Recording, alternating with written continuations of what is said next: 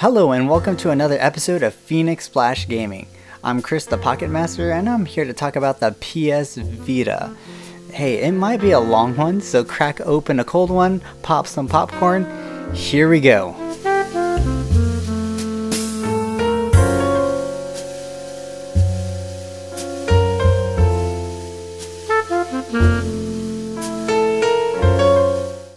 In this video, I will review my personal experience with the PSvita. This is just a fair warning. I'm going to be very blunt and honest about this device.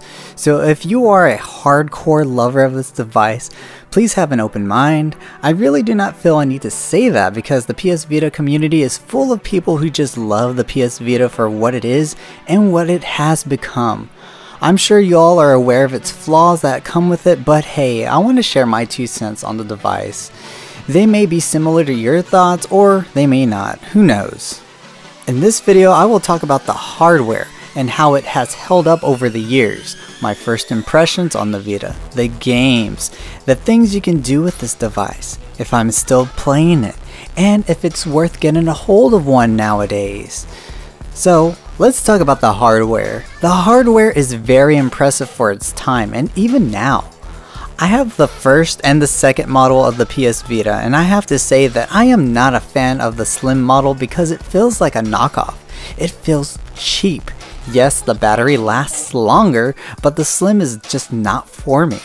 The original model feels like I'm holding a solid handheld device in which the developers poured their hearts and souls into designing. It's beautiful. It feels good when I hold it. It's satisfying when I push down the buttons, and it can fit surprisingly well in my pockets. I wear skinny jeans and I have no issues putting it in and taking it outside of my pockets. However, if I'm not careful with the joysticks, it can get stuck on the edge of my pockets. But if I pay attention, I can get it out easily. The joypad is the best joypad of any handheld or console. I have said it once and I'll say it again. The joypad is perfect for fighting games. You can feel the clicking every time you input a direction, making games like Street Fighter very easy to play. The joysticks are a huge improvement from the PSP's joystick. This makes 3D games very enjoyable, and it makes past PSP games even better when playing it on the Vita. I really wish you can click in R3, but I guess that's what the touchscreen feature and that touchpad behind the device are for. Quite honestly, I highly dislike the rear touchpad, but not all games utilize it. However, the games that do utilize it can drive me nuts, like Metal Gear Solid Snake Eater. It's a great game, but the rear touchpad is just so not necessary. My gosh, it's so annoying. I have had my PSvita for about 3 years. I bought it from someone that has had it since its release. The hardware definitely holds up and it is in good shape. I have dropped my Vita more than a few times.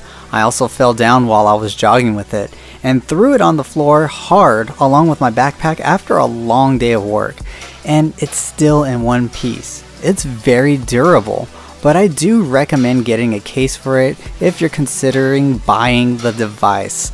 Love your pocket systems, don't kill them. The hardware is amazing. Now let's get into my first impressions on the device. A lot of my friends were telling me that I missed out on the PSvita and that it's the best handheld ever, which is what convinced me to buy one. So yes, I did buy one, but when I did, I'll be honest, I did not like it when I first bought it. I remember buying 3 games for it and not being able to play them. I had to set up a PlayStation account first. No shit, right?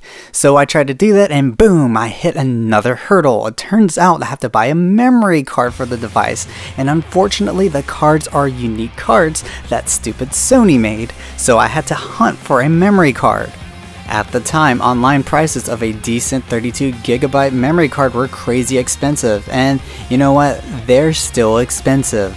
The cards went for about 120 bucks to 180 bucks. I wanted the 32GB card, so I looked elsewhere.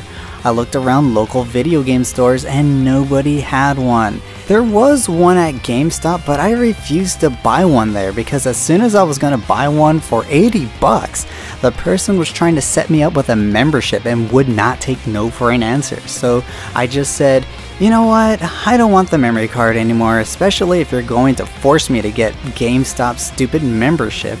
I know that you're doing your job, but no means no. So I left GameStop.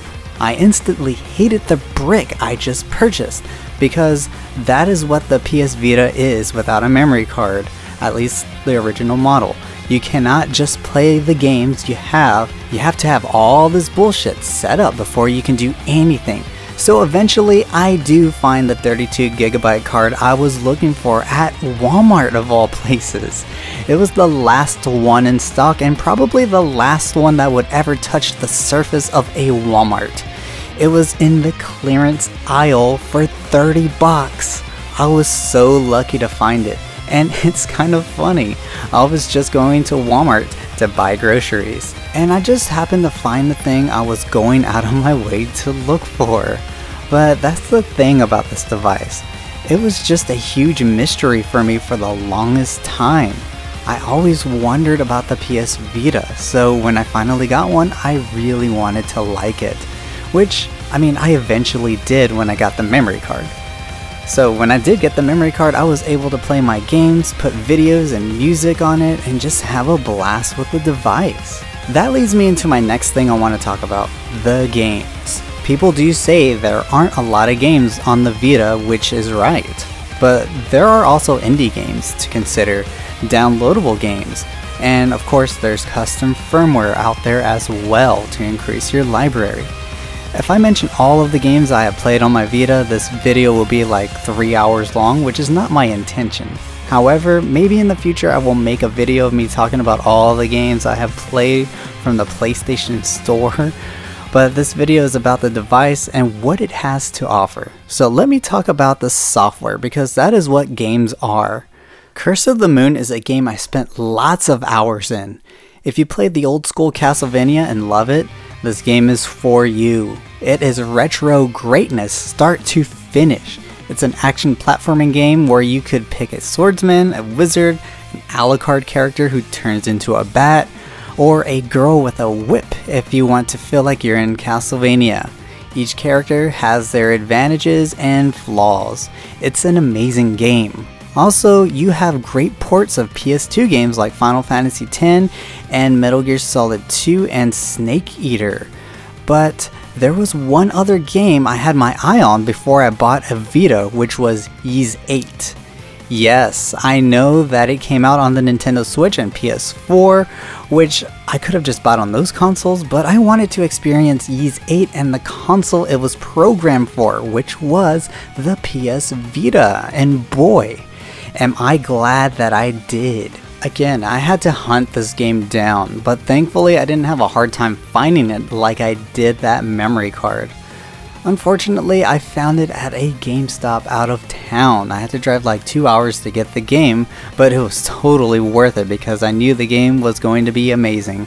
Those GameStop people didn't haggle me because I was buying a game for a dying console, so they didn't haggle me, thank God. I saw reviews of this game saying positive things about it. My friends were saying that it was better than Ys 7, and also I needed to play it before I died. I know, crazy, right?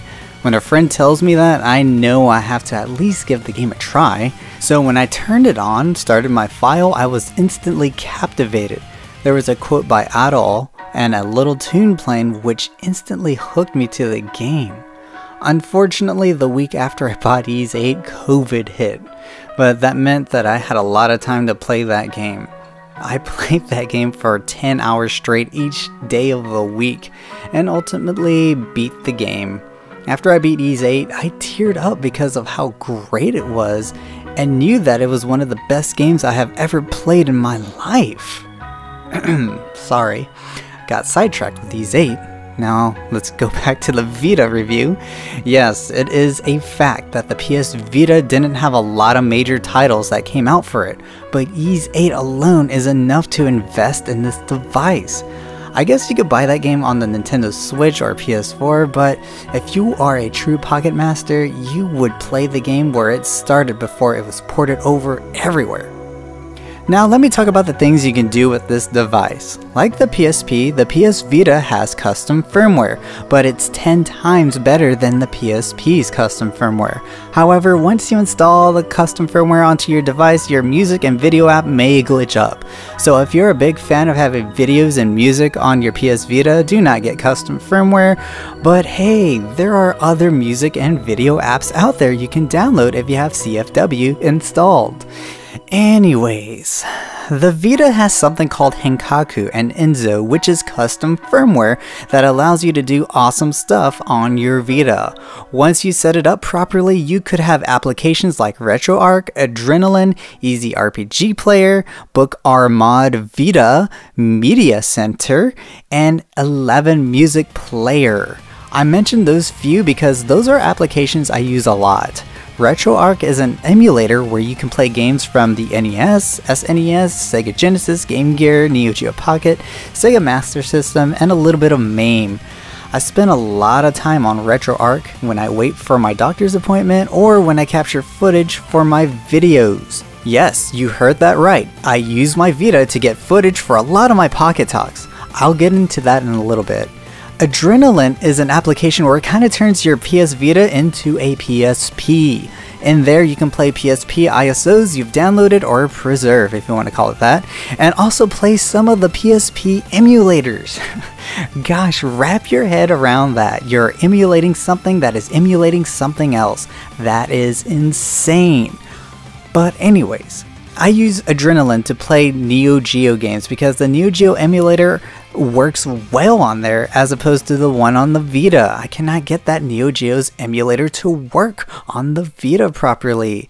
The Media Center and 11 Music Player is the alternative to your video and music player because I don't know why, but something happens to your original music and video player app when you install custom firmware. I do not know if it's just me that it is happening to, but you know, it's whatever. I don't really watch videos or listen to music on the Vita too much, but you know, when I decide to do these things, these applications seem to work well as an alternative.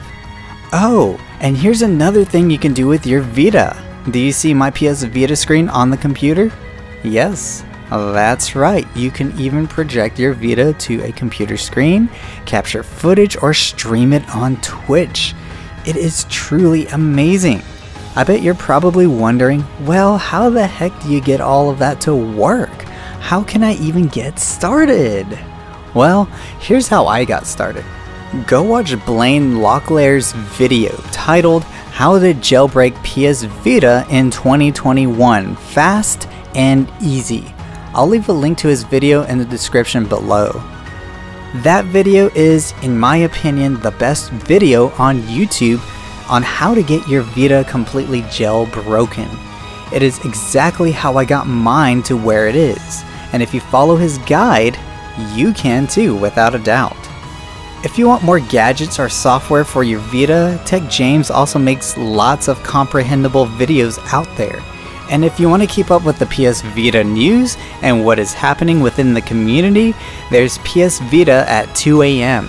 That guy makes some awesome videos. I will also leave a link to their channels below. Finally, let me talk about if the Vita is worth getting. It is a dying console down to its final few breaths. However, every time I think it's gonna die, it's still around. So, is it worth getting? Yes, the PS Vita is definitely worth getting now. It is actually the best time to get a Vita. The custom firmware bugs are not too crazy as they once were. More stuff is coming out in the hacking scene, such as Grand Theft Auto, that trilogy, a Dreamcast emulator, and someone is even porting Cuphead onto the Vita. I know Sony's trying to bury this device, but so much is happening for the Vita because the community is making it happen. It looks like the PS Vita belongs to the players now. It's a very interesting time for this device, and I am very glad I own one. If you do not have one, I hope this video has encouraged you to buy one because it is definitely one of my top 5 portable devices of all time. You know, it's actually probably my favorite device because I'm always carrying it around with me. It's convenient to carry around, the games are great, and custom firmware has unlocked a lot of doors with this device. That's all for this Pocket Talk. I will see you all in the next video. Please leave a like, comment, and share this video.